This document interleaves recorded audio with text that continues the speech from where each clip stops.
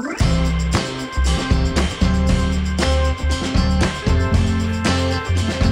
días. Qué sueño tengo. Bienvenido a un nuevo vídeo. Son las 9 de la mañana más o menos. Anoche me acosté súper tarde, ¿vale? Me quedé viendo la serie que estaba viendo porque ya la tenía que terminar, o sea. Estaba viendo la serie Express. Se llama Express, la serie. Y me quedaba un capítulo para verlo, pero es que yo no sé a qué hora me dormí, no lo sé. Pero hoy me tenía que levantar temprano porque hoy tenemos que buscar las notas de 10 a 12. Digo, a ver si consigo estar ya a las 10. Pasa de las primeras, pero... ¡Ay, que no hay café hecho! Está vacío. No hay gota. Qué susto que me ha dado el niño. Me parecía un minion. Ahí tirado en el suelo. Hoy está el día horroroso. Un pingüino. Está el día horroroso. Pues voy a dar un montón de nubes. Más frío. Vámonos, frío. No creo yo que haga frío, pero... Sí, que yo tengo frío. Sí, más frío. Pero porque tú te has levantado y sin camiseta y sin nada, y te has ido al salón que estaba abierto de par en par porque yo lo dejé refrescando, ventilando. En fin, voy a prepararme el café, voy a tomármelo y me voy, que tengo que ir a buscar las notas.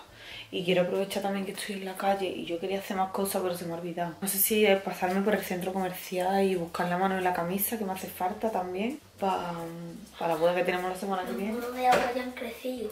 Sí, ¿no? Ah, mira lo que le trajo ayer mi padre a los niños. Esto es... Dragones de agua, algo de eso. Sí. Agua, a cuadrado. Aunque digan que son monos. Porque ya ha crecido realmente esto. Esto por lo visto le echa agua y sigue los pasos. Toma, guárdalo. Esto todavía no lo Y hemos salen hecho. unos bichos. Después lo vamos a hacer y os enseñamos. Yo es la primera vez que lo veo. Yo no sabía ni que existía. En fin, que me voy a preparar el café. ¡Ay! Por fin nos vamos. Y llevo por aquí uno de los dos pantalones de mango, que el otro le está pequeño a mano y creo que me voy a quedar con el grande. Y otra cosa más de Y otra cosa que se llama león. Así que a ver si puedo, salgo temprano y me puedo pasar por el olea. La mañana se me ha torcido un poco bastante. Resulta ser que yendo al colegio de Manuel, una señora ha decidido no mirar mientras sacaba su coche del aparcamiento marcha atrás y me ha dado a mí. Conté con esto, le digo, espérate un momento, no te vayas ahí que voy a aparcar coche porque estaba obstaculizando el tráfico. Y ha cogido y se ha ido. Así, tal cual. Así que aquí voy, camino de la policía, porque si soy otra cosa, es desconfiar. Así que le hice una foto al coche, por suerte, antes de que se fuera. Y tengo la matrícula. Así que a ver qué nos dice ahora la policía. A ver, vamos allá. Así que nada, así se ha torcido mi mañana. Yo que me iba a ir ahora, después de las notas, que por cierto mis niños han sacado unas notas buenísimas. A mí no me gusta presumir, pero lo voy a hacer. Unas notas buenísimas. Y en vez de después de las notas irme al centro comercial a terminar con todo el rollo de las bodas que tenía que terminar, digo, mira, como estoy ya en la calle, aprovecho. Pues aquí estoy, que voy a tener que perder, pues, no sé si media o entera, la mañana en la policía poniendo la denuncia o lo que sea que tengan que poner ahora. Lo peor es que yo sé quién es esa persona. O sea, que es que esa mujer la veo yo en el colegio todos los días. Vamos que no sabe venir, la veo todos los días en el colegio, no sé para qué huye, no lo sé. Si no tiene nada que esconder, ¿para qué huye? Si tiene seguro y tienes todo, ¿para qué huye? ¿Para qué huye? No lo entiendo. Solucionado.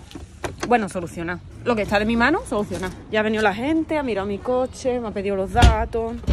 Creo que ya ha localizado a la otra persona. Lo que pasa que ya os iré contando. Mami. ¿Qué te pasa? Que no quiero ir al Mercadona, quiero ir al que fuimos el otro día. Es que Lía quería ir al Prima Pri a comprar una botella de esas que tienen las boquillas, que yo no sé cómo te puede gustar esa botella, Lía. Que estoy aquí intentando amarrar Lía, pero con una mano no puedo esperarse. ¿Qué botella? Lía quiere una botella de las que tienen la boquilla esta grande, que se abren, no sé ni qué hora es, pero quiero ir a lo lea, ¿sabes? Quiero ir a lo lea, a descambiar lo que iba a descambiar y así me despejo, ¿sabes qué te digo? ¡Qué puñeta, de verdad! ¡Qué puñeta! Pero bueno, no pasa nada, oye, venga, que nos vamos ya a lo lea. Y allí allí hay más botellas para elegir.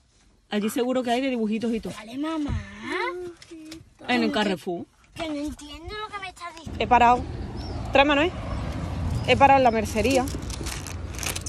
Porque después de la tarde le iba a llevar a Maricruz el pantalón de Juanma. Y me dijo, compra una especie de cinta que venden para ponerle dentro, para reforzarle el lateral del pantalón para que no se le abran las costuras. Así que he venido a comprarlo en un momentito parado aquí. Ya estamos en el centro comercial, pero lo primerito que vamos a hacer es ir al Carrefour a comprar la gualía. Porque yo, mira, yo le estoy viendo ya los labios blancos. Está al borde de la deshidratación. O sea, lo primero. ¿Eh? Se está deshidratando la niña, no. Esa sí tiene pitorro. Qué bonita esta botella. ¿Esta quieres? ¿De Star Wars? Venga, pues cógete tú también otra si vas a tener sed. Pero alguien me puede decir a mí por qué están quitando los pitorros de las botellas chulas. Sin pitorro, sin pitorro. Solo tienen pitorro estas de aquí. Sin pitorro. Esta, agua natural. O esta, para hacer lo de los bichos, que necesita agua de botella. Ya estamos en casa. Aquí estoy todavía acordándome de los sucesos de hoy. Me voy a poner por el trípode que me voy a poner a hacer la comida porque son ya las 1:30 y no tengo nada hecho. Voy a hacer hoy ñoquis. Ñoquis de queso que compré el otro día. Tengo por aquí esto. Yo espero que con estos dos paquetes tengamos para los 4. Yo creo que sí, porque después esto harta un montón. De queso, relleno de queso así.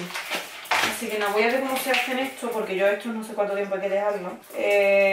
2 minutos. Vale. Pues nada, si ustedes supieran con lo tranquila que me estáis viendo ahora, lo negra que he estado por dentro y el coraje que me ha dado de no haberme quedado ahí quieta donde yo estaba. Lo que pasa es que no quería molestar al resto de gente que estaban esperándome para pasar a la calle, ¿sabes? No.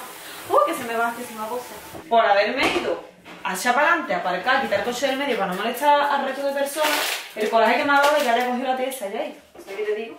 O sea, me tenía que haber quedado ahí y haberme dado igual si estoy molestando o no estoy molestando y no haberme ido ahí hasta que no haya arreglado los papeles. Pero bueno, como le he dicho a Juanma, son problemas de principiante, o errores de principiante, ¿no? Por suerte es la primera vez que doy un porrazo, no que no lo he dado yo, que me lo han dado a mí, pero es la primera vez que me veo metida en este suceso, inmersa en esta situación y encima con una mujer que yo la veo todos los días cuando voy a llevar a la niña al colegio. ¿Sabes qué te digo? Es como, yo qué sé, pero bueno.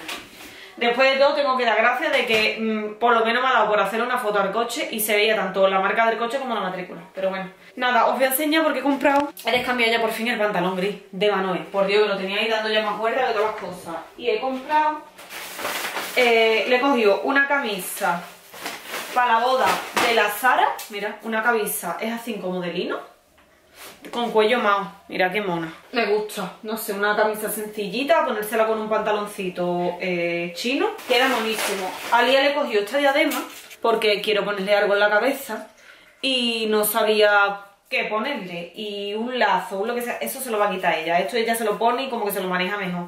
Y tampoco quería yo hacerle a la niña un recogido, digo, mira, el pelo suelto y una diadema. Y ella tenía una muy bonita. Lo que pasa es que como se la pone para ir al campo, pues la perdí. Era preciosa, era así como un rosa empolvado, pero oscurito, precioso. ¿Hola? Y hacía aquí como hacía como un lacito aquí arriba, era monísimo. Pero la perdí, entonces no tiene. Así que le he cogido esta en Zara, que me ha costado 6,95, monísima también. Y después a Manuel le he comprado en Mango este cinturón. A ver si me gusta cómo le queda con las ropas nuestras de la boda y con las ropas de la boda de Zara, porque el pantalón le queda como muy lacio. Digo, mira, le meto un cinturón y yo creo que le va a dar un toque diferente. Así como dantelina lo he comprado en Mango Kit, 12,99. Así que ya está. Y después, pues, esto que es lo que le he comprado a Juanma para el pantalón, para ponérselo. Es como una especie de lazo que se pone ahí metido en el pantalón para que no ceda, para que no se le abra más. Después a la tarde iré a casa de Maricruz. Ahora me ha dicho que vaya cuando quiera. Iré después a la tarde a la hora de merenda. Y ya está. ¿Qué más tengo aquí? Ah, sí. Que he comprado bacon. Ya está. No llevo más nada. Así que nada.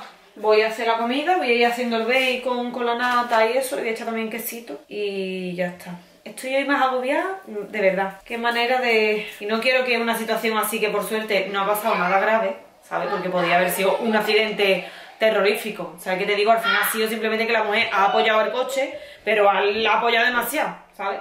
Pero no quiero dejar que una situación así también me dé el día. Pero es verdad que estoy ahora mismo como... ¿Por qué narices no me habré quedado en el sitio y habré pedido los papeles en el mismo momento? Pero bueno, ya me el momento me he puesto tan de mala leche que lo que quería era aparcar coche y ir a por la tía con los papeles, rellenarlo y decirle, pero chiquilla, ¿cómo no has mirado para atrás? Por Dios, si estás dándole para atrás a una calle donde pasan coches por detrás tuya. No hay solución ya, ¿verdad? No hay vuelta atrás. Así que ahora lo importante es solucionarlo de esta forma y ya está. Voy a quedarme por aquí haciendo la comida y voy a llorar un rato. Oye, poco se habla de la buena pinta que tienen los ñoquis estos, ¿eh? Son súper más gordos que los otros, mucho más. Y se supone, bueno, se supone no, que yo ya los he probado. Están rellenos de queso azul y están súper ricos. Ahora voy a dejar el plato de Juanma. Y por aquí, el mío, me voy a comer ya. ¡Que me aproveche, qué rico! Pues conjuntito para la boda del primo de Manuelito. Va más guapo. Mi niño, oye, le queda espectacular. Al final nos hemos quedado con el pantalón de la talla grande de mango, con la camisa que le compraba en Zara y con el cinturón también, le queda súper bonito. Y se lo voy a combinar con unas chanclas que él tiene, que son así arregladitas, tipo como de antes, que tengo también aquí, guardada en la percha, la ropa para mi boda. Ahí, para que estén las dos juntas, así. Porque el cinturón que le cogió le pega también para la mía, que era mi intención, de meterle un cinturoncillo ahí que le dijeran algo, ¿sabes? Ya está, que digo que eso va a ser lo que lleve Manuel y le va a llevar el vestidito este, que lo tengo también aquí ya apartado. Cuando ustedes veáis el vestido que Lía lleva para mi boda, os vais a morir, porque es que es el vestido más bonito que he visto en mi vida, de verdad, os lo digo de corazón. Es el vestido más bonito.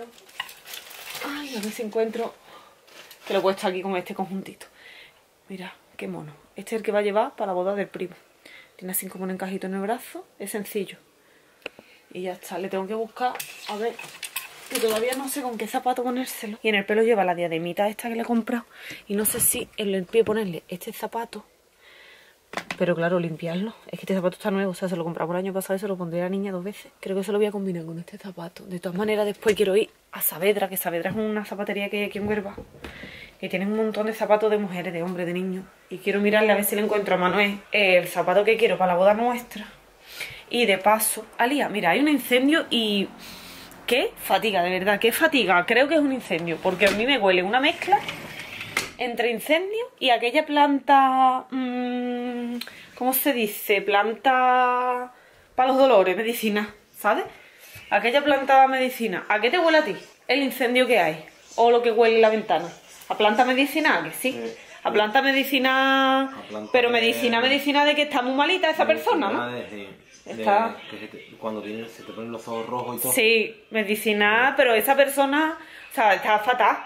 Están quemando plantas. Está mala toda la familia. Sí. Bueno, toda la familia o todo el barrio. Porque es que huele, vamos, de loco. En fin, me voy a vestir. Me voy a ir yo a casa de Maricruz, ¿no? ¿O nos vamos a ir los 4? No, tira. No, te pregunto. ¿Pregunto? Yo pensaba que íbamos a ir, íbamos a llevar eso y nos íbamos. Pues entonces vámonos ya. Pues entonces venga ya de vistiéndote. Porque le he dicho que sobre las 5 estoy allí y son... ah, bueno, son las 4:30. No sé qué vale. Nada, pero... mira, estos son los zapatos que Manuel lleva. Son monísimos, son de Zara y se los compramos hace poco. Se los compramos este verano, antes de que empezara el verano. Y son así como de antelina. Y son del mismo color que los zapatos. Así que, ay, que los zapatos que los pantalones, así que le va súper bien. A ver qué tipo de sorpresa se lleva Maricruz. Nos vamos con la ropa media arreglada y con estos niños merendando. Yo creo que es algo. Venga, vamos. Siguiente parada, otra vez centro comercial. Vamos a ir... el abuelo Roca, por ejemplo, es mexicano siempre. Todas las cosas que hace y seguro que cuando pone como otro acento, en plan, voy a poner acento como si fuera de Cuba. No, es cubano. No. Sí, siempre habla como así. No, es mexicano. ¿Mexicano? Bueno, pues siempre pone el mismo acento. Si hace de cubano, pone el acento mexicano. Si hace de las islas de Canarias y eso, pone acento mexicano. Si quiere hablar como si fuera alemán, pone acento mexicano. Así que nada, ahora estamos yendo al centro comercial otra vez. Porque esta mañana los niños estaban revueltos, era ya la 1:00 casi la hora de comer y tenía que hacer la comida y todo todavía, y total que me vine. Y no, ni siquiera entré en Parfois, que me quiero buscar los pendientes. Juanma, vamos a buscar... uy, mira, un porrazo. Si es que hoy... Ah, no, esto no es un porrazo, esto es... sí, cierto. Bueno, la cuestión que Juanma se quiere buscar una camisa, un pantaloncito, algo, un conjuntito para un petito. A ti nada, si tú ya lo tienes todo, niña. Para la... Tampoco, ya lo tienes tú también. Para la foto de la preboda, porque tenemos la foto de la preboda la semana que viene y no tiene más que camisetas básicas que ponerse. Entonces se va a buscar algo así como que, aunque no sea del mismo color, no tiene por qué ser el mismo color. Al final con el tamaño que tengo me voy a tener que comprar otra camiseta básica, pero de otro color.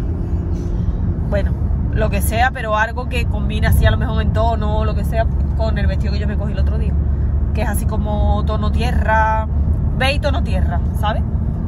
O algo que combina, a ver. Ahora os enseñamos a ver qué encontramos por las tiendas. ¿Es mona? Juanma quiere algo así, como si fuera de punto. Esto no es punto, esto es como crochet, ¿eh? Esto que se ponen los fortotes. Pero no, esto es lo que se pone, esto es lo que ponía tu abuela en la mesa camilla. Con la foto de la Virgen en lo harto. No tengo complejo ninguno. Nada más que la picha corta. Uy, sí, hijo. Que esto abierto con una camiseta debajo. No, esto si me está bueno no me lo pongo. Anda, mira ahí que se le van a marcar todos los pezoncillos. Sí, se te van a transparentar. Pero bueno, da igual, ¿qué más da? No pasa nada. ¿2? ¿3XL? No sé, pruébatelo. Si quieres que te quede muy ancha, sí. Te va a mirar también una camisa. Aquí abajo hay más, pero son medianas todas. Mira, aquí. Aquí hay talla, cariño. Y 3. Sí, pero esto no es eso, cariño. Ah, es verdad, no es la misma. Está más tiesa. Duchadita. Qué mala perspectiva, ¿verdad? Acabo de salirme de la ducha. Voy a lavar el pelito, que tenía ya que quitarme los bucles, eso. Vale, en realidad no tenía el pelo muy sucio, pero como tenía laca, que me echó el peluquero el lunes, tenía la necesidad ya de lavarme el pelo, porque cada vez que me iba a coger una cola, lo que sea, estaba el pelo tirante por algunos sitios de haber tenido la laca puesta. Ay Dios, son las 8 y pico ya con la tontería. Mamá se va, que tiene ahora ensayo de carnavales. Las 8:10. Y... ¡ay, Dios rea! Toda la cara. Y nada, me voy a sentar un rato con el ordenador, que voy a editar un poquito lo de mañana. A ver si me da tiempo de dejarlo listo ahora por la noche. Y ya mañana pues, puedo editar el de pasado y a lo mejor puedo tener adelantado algunos, ¿sabes? Así puedo hacer cosas. Mañana tenemos cita con mi wedding, que tengo que ir a llevarle algunas cosas y hablar con ella un poco. Aunque creo que no va a ser la reunión oficial que tenemos que tener en breve ya. Porque tengo que tener una reunión con ella, pues para ver cómo vamos a poner las mesas, para ver cuánta gente exacta va, para ver cómo quiero la decoración, en fin. Que es de lo que ella se encarga mayormente, de la decoración y de organizármelo todo, ¿no? Así que pues mañana tengo que ir para allá porque tengo que llevarle unas cosas, pero no sé en realidad si va a ser la reunión oficial, no creo. Me pegaré con ella 1 hora hablando, seguramente, pero no como reunión oficial porque creo que tendrá que ser un poco más adelante. Y ya está, ya a esperar que llegue el día, básicamente, porque yo creo que lo tengo ya todo menos de ropa y eso, lo demás en plan contratado y demás, lo tengo ya todo. Todavía tengo que decidir cómo quiero el ramo, porque todavía no, como no he tenido la reunión esa con ella, no hemos visto a ver los ramos ni nada. Más o menos creo que sé lo que quiero, pero todavía no se lo he dicho a ella en plan para que me lo encargue. Ni sé cómo quiero las flores de la decoración, ni nada, porque al final como yo me voy a casar en un sitio, o sea que no me voy a casar por la iglesia y después me voy a cenar a un sitio, sino que yo hago mi ceremonia en el sitio donde vamos a cenar, ¿sabes? Entonces pues aquello vamos a decorarlo en plan súper guay, con muchas flores y demás, y tengo que elegir tanto el color que quiero como el tipo de flores que quiero. Y yo la verdad que de eso no tengo idea ninguna, así que necesito asesoramiento suyo. Y ya está, así que yo voy a dejar ya por aquí el vídeo, que lo dicho, que me voy a quedar ahí editando y voy a preparar la cena y poco más. Esta noche empezaremos nueva serie porque ayer terminamos la que estábamos viendo, que os lo dije esta mañana, la de Express, la hemos terminado y no sé ahora cuál empezaremos a ver, no sé, después veremos a ver qué serie están en el top y una de esas veremos y ya está. Y ya está, eso, mañana tenemos la cita con la wedding y después seguramente que vayamos al centro comercial a las rebajas, porque hoy Juanma ha estado mirando, pero como mañana empiezan las rebajas, estaba yo a todo lo que va a ser de rebaja colocado. Entonces dice, mira, paso de comprarme nada y que mañana cueste como la mitad, ¿sabes? Entonces mañana, cuando terminemos de la reunión de la wedding, o si podemos antes de la reunión, pues antes, nos pasaremos por allí, por el centro comercial, y se mirará algo. De todas formas, en el Primar se ha comprado las 2 camisas que os he enseñado, ahora os las enseño. Se han comprado dos camisas, así una es como de punto, de raya blanca y negra, y la otra es como de crochet. Esperarse que voy a poner el cepillo. La otra es como de crochet, que de hecho me hace gracia y todo porque de verdad que me recuerda a las típicas mesa camilla estas que se ponen pero en verano, que son más fresquitas. Totalmente, tío, eso, por Dios, lo que ponían las abuelas en las mesas. Un segundo llega la niña en el balcón con las pompas. Cuando pasó por ahí para ver lo que estaba haciendo, estaba soplando las pompas al cristal. Dios mío, que lo limpié el otro día. A mí es que no me duran los cristales nada. O sea, lo limpio hoy y por la mañana y por la tarde ya tiene de esto o salpicones de cosas que yo no entiendo, de verdad. Bueno, voy a enseñar. Mira, me he comprado esto en el Primark, me ha costado 2 euros. Son manojitos de pestañas. Lo he cogido para ponérmelo para la boda de la Sara, te traste el pegamento. Me la he cogido de 8 milímetros. Espero que no sean largas, porque a mí las pestañas muy largas no me sientan. De hecho, para la otra boda que tuve el año pasado me puse unas pestañas que son medianamente larguitas y después me veo en foto y eso y no me gusta nada. No sé por qué me las puse tan largas. Pero como yo no entiendo de pestañas porque no me las suelo poner, pues yo me cogí una y ya está. Y me he cogido esta que son manojitos para ponerme a lo mejor de mitad para allá. Porque el otro día el peluquero, cuando me terminó el maquillaje, me puso unos pelillos para verme yo en plan como más o menos me va a quedar terminada. Y me gustó mucho, así que digo, mira, pues me voy a coger de esta de manojitos, que parece más fácil de poner que la que es entera. Que si no se te despega por aquí, se te despega por aquí. Y me han costado 2 euros, así que no sé, dejadme en comentarios qué tal sale. A ver si salen buenas. Y después Juanma se ha cogido la camisa esta, ¿veis? Es como de crochet. Crochet no se llama esto de la ropa de camilla. Le ha costado 18 euros. ¿Qué? Y después se ha cogido también esta de aquí. Esta me gusta más, la verdad. La tela, la otra la veo, no sé, es que me recuerda a eso. De verdad que sí. Y esta, es que se llevan un montón ahora los camisas así tipo de punto. De hecho Manuel tiene una que creo que es igual que esta. Porque creo recordar que también es negra y beige. Esta, mirad qué mona. Me gusta. Es para la preboda, para ponérsela para la foto de la preboda y ya también se lo pondrá el día de la firma, porque nosotros firmamos un día y la ceremonia la hacemos otro. Entonces, pues para ir en plan así un poquito más arreglado ese día, que tampoco me voy a comprar un vestido solo expresamente para ese día, o como otras personas que a lo mejor van con un vestido de novia para ese día. No, porque al final yo lo voy a celebrar otro día y llevo mi vestido en condiciones. Pues para ese día yo lo que me voy a poner es el vestido que me compré el otro día para la foto de la preboda y él se va a poner también lo que se ponga para la preboda. Y a los niños le pondré lo mismo que se pongan para la boda de la Sara. O sea, el vestidito ese que os he enseñado y el conjunto de Manuel. Y después también se ha cogido unos calcetines de estos que entran 5 pares por 4 euros, de estos largos para el trabajo. Y ya está. Y esta camisa que no os lo he dicho también 18 euros. Ya no está mal, 18 euros una camisa de esta, perdona. En Zara o en cualquier otra tienda te cuesta 40, ya te lo digo. Ya te lo digo, cariño. Y nada, que voy a dejar por aquí el vídeo. Espero que os haya gustado. Mañana me acompañaréis a la reunión de mi wedding. Os contaré a ver qué es lo que hemos hablado y demás, si hablamos algo interesante. Y a ver estas pestañitas. Tengo ganas como de probármela, pero no lo voy a hacer. Que nos vemos próximamente en nuevos vídeos. Mando un besazo enorme. Y si no estás suscrito, suscríbete. ¿Qué haces? Suscríbete. Y que eso, que adiós.